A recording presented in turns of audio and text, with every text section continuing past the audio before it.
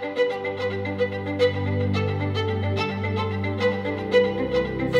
name is Niels Steenberg.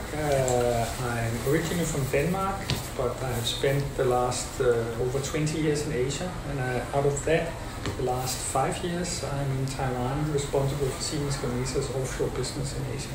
As you know, we have had a final nacelle assembly plant in Taichung, and while we're expanding it to a bigger facility, we have taken 21 of the brightest people that we had working in that factory, and we've sent them to Europe for a training program which will run over several years.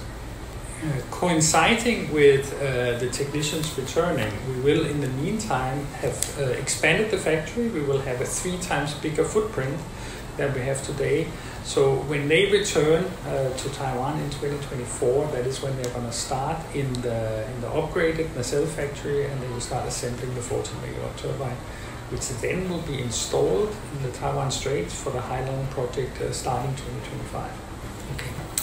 Yes, so the most important thing for us is that we have secured land for the expansion of our factory. We will, by 2025, we expect also to double the amount of employees that we have in Taiwan. So in order to support offshore wind, both the round 2 but also the upcoming round 3 project, we expect to have more than 600 people working here by 2025.